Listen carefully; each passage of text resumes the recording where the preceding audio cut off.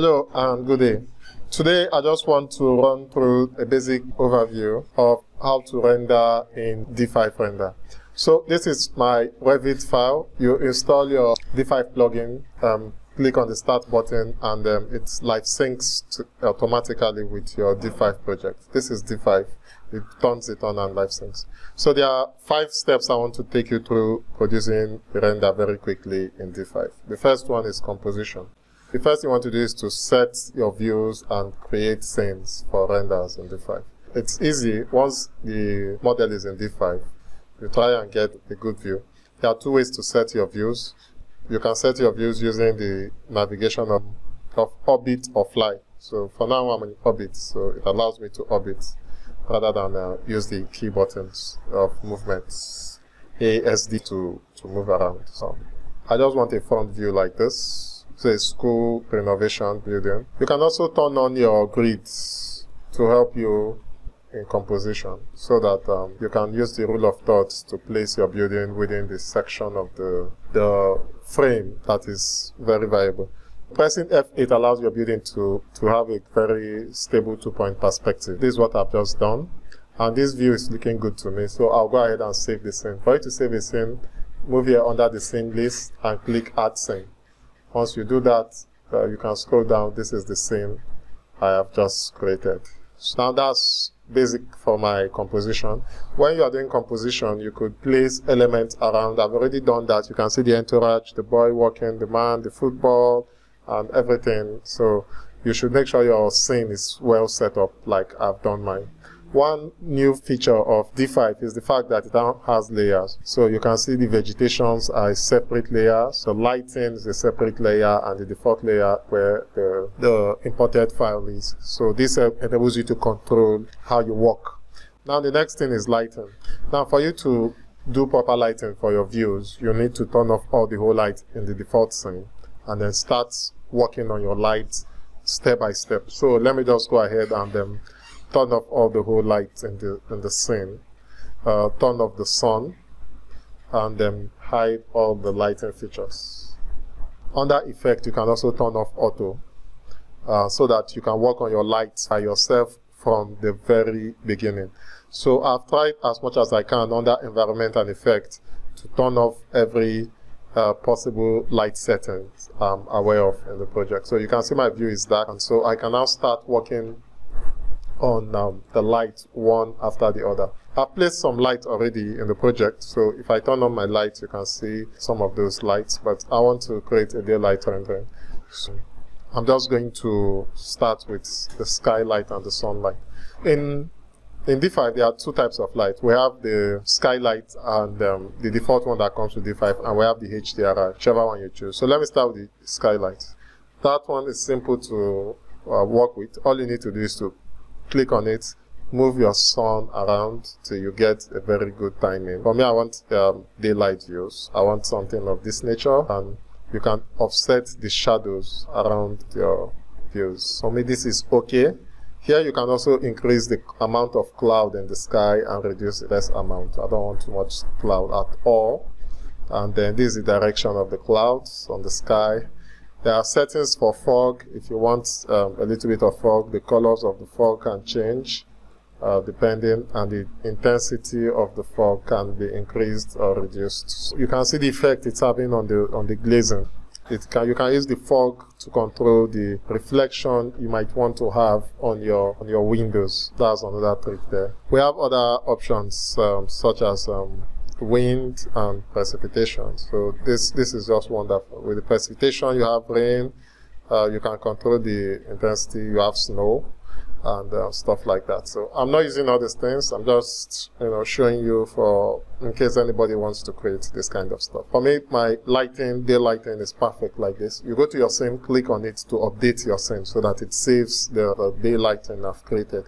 I can turn on my other support lights to make it much more beautiful. So that's what I've just done. And so I've set up my light and I will click to update it. So this is wonderful. I can turn on other layers, just my vegetation and stuff like that, just to see how the layer looks. This is looking very good, and I'll go to the next one. The next thing is materials. So you want to apply materials. Some of the materials you apply in your parent software will come into D5, such as the colors of the wall and stuff like that. Even some glass materials normally come in. So, but for you to work on materials in D5, you click on M on your keyboard, and this dialog box opens up. This dialog box has two tabs here, online and local.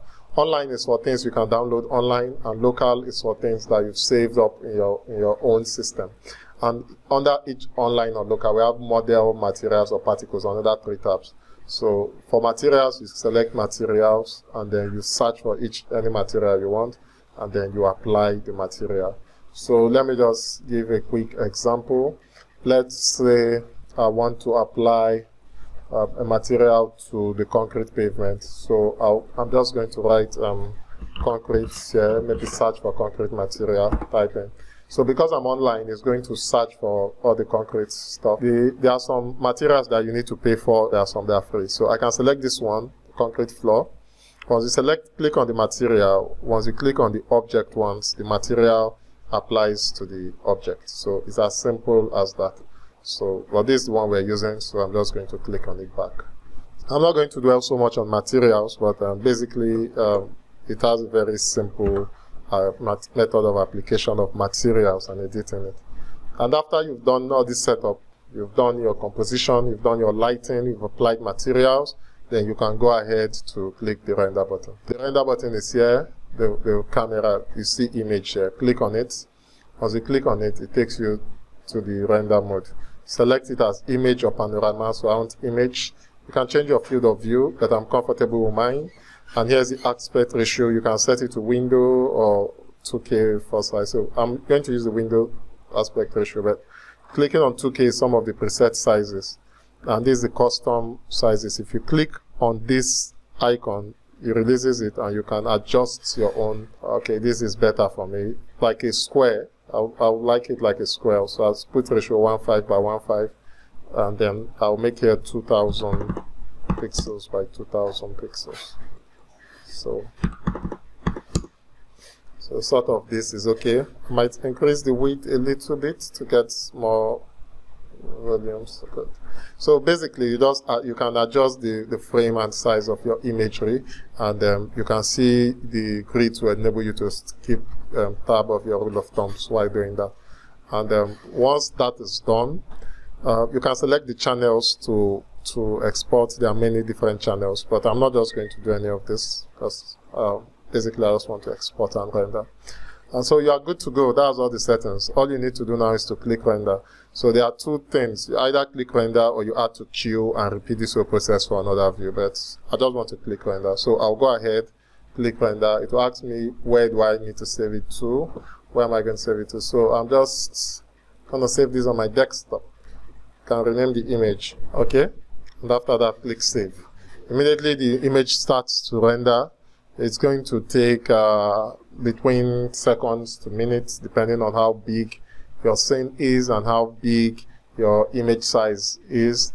For mine, I'm thinking it's just going to take about, let's say, a minute or so, or less than. The good thing about D5 is that it has some post-production elements, even in effects, which I didn't cover, but you can also take your images and your different channels to any post-production software like Photoshop or anyone you use to finish up your rendering. So I think our render took approximately 2 to 3 minutes, I'm guessing. I'll have to find out after this video is complete. So this is just a very quick rundown on how to find your way in D5. I'll be making other detailed videos on how to guide you people to render other types of views. Here we go. So we are done. And then I'm going to go and open the folder. I can give you option to do that. And this is the image that we just rendered. So you can see the quality of the image and how beautiful and nice it is. So this is the end of the video. I hope you learned 1 or 2 things. And have a nice day. Thank you. Ciao.